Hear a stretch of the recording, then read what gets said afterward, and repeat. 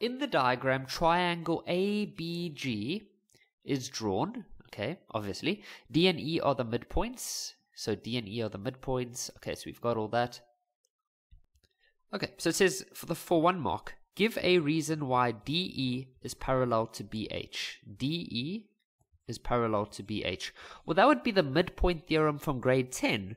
Remember in grade 10 we learnt about if you have a triangle with this part here being a midpoint and this side also being a midpoint, then automatically these were parallel. So you're literally just going to say here, midpoint theorem.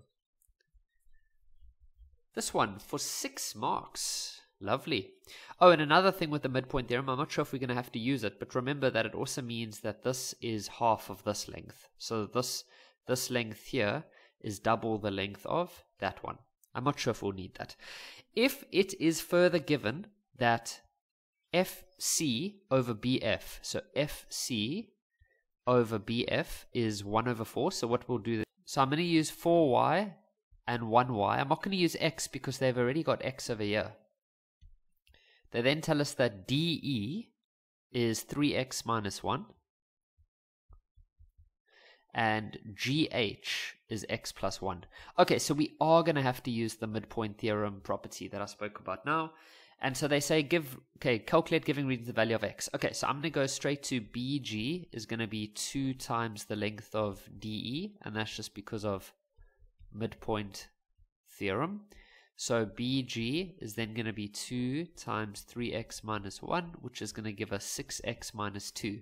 6x minus 2. Then what we're going to do is just do a bit of proportionality theorem, where we could say, for example, BG over GH is the same as BF over FC, and that's just going to be prop theorem.